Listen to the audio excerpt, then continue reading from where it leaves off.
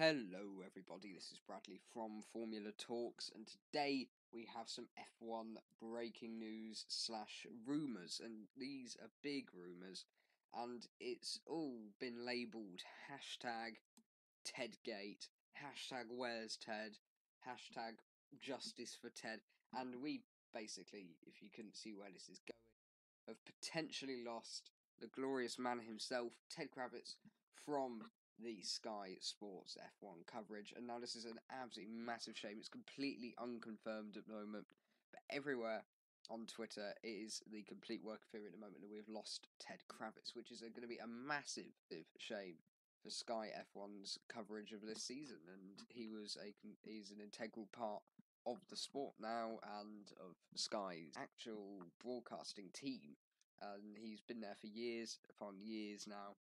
And it's a massive shame to have lost him. There's absolutely nothing confirmed yet, but he hasn't appeared in any of the promotional work for the new season. The lovely Hollywood-style done-up advert for the F119 season for Sky. I'll leave a link in the description if you haven't watched it. I'd highly recommend it. It is very, very good. But effectively, we've lost Ted. No more Ted's Notebook, and for week 2 of testing for UK viewers on Sky, there is no Ted's Notebook either, which is something we have been seeing, or there's no after review either. There's no coverage for Test 2 presently, and I mean, most of the team's been out for Test 1, so they're having a week off, and that kind of makes you think there's not left of the team, because Martin wasn't turning up anyway, Martin Brundle. But we've potentially lost Ted, because where is Ted? So spread the absolute haste by tweeting Sky Sports F1 at Sky Sports F1 on Twitter with a #TedGate, and we can get justice for Ted.